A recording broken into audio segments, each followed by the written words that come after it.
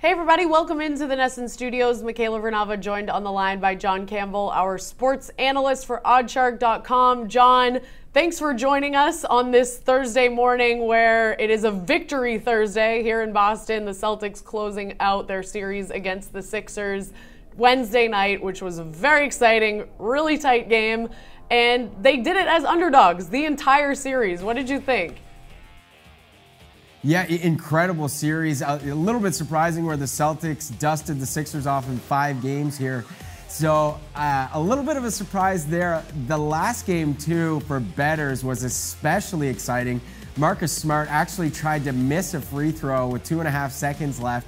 It ends up going in, and the Celtics end up covering the spread by a half point. So for bettors, that series was especially exciting. Yeah, I was talking to a lot of people after the game on Wednesday night who made a lot of money, and it was ironic because Smart could not make a free throw when he was trying to, and then makes that one that he misses, and they all got the payout for that.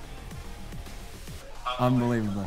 So let's look at Celtics versus Cavs. What's the series price there?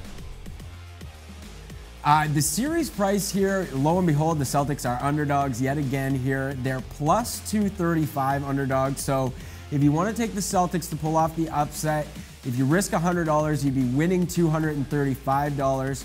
On the other side, the Cavs are minus 275 favorites. So in order to win 100, you'd be risking 275 there. A lot of people expecting the Cavs to move on to that familiar place in the NBA Finals. Well, for game one, the spread's only 1 point. I was actually surprised at that. It feels like people usually underrate the Celtics more than that, but pretty small spread there. What are you feeling about putting your money on that game one? Yeah, it is a surprisingly small spread, especially when you look at the series price, because usually the game one price and the series price are a lot closer than this. And here you've got the Celtics, Cavs, minus 105, both, depending on where you look. And then the series price much, much higher than that. So it doesn't always work out that way. And Boston underestimated here again. One thing I like about Boston for this series is I think they have the advantage at the three-point line.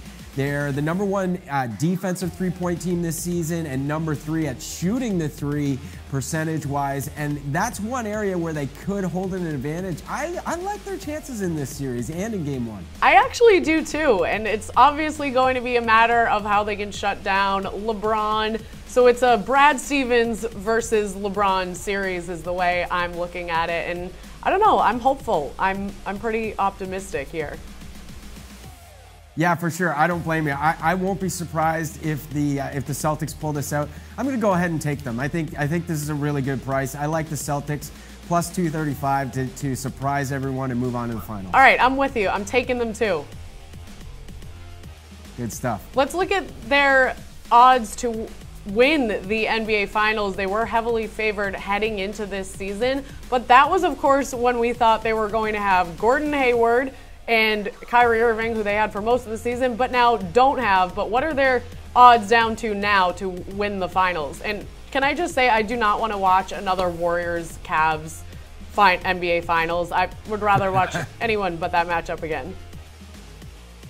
I agree with you. I would like to see something different, and especially with that three-point line advantage that the Celtics have. I think it's a good matchup against the Warriors. I'd like to see how they match up in the finals in that one. So I think a lot of people are feeling that way. There, of course, many are hoping for another LeBron versus Warriors finals. But the Celtics are paying well to go to the finals. They're paying well to win the NBA championship as well. They're about 20-1 now to win the NBA championship.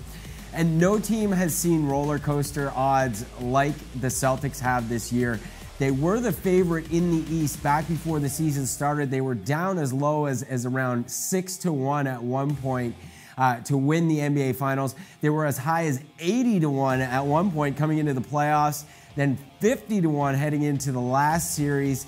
20-1, still not bad. I like that. If you like the Celtics to move on, that leaves you in a very good hedge position in the finals. If you have them in your back pocket at 20-1, there might be some buyback on the Warriors there, and guarantee yourself a profit.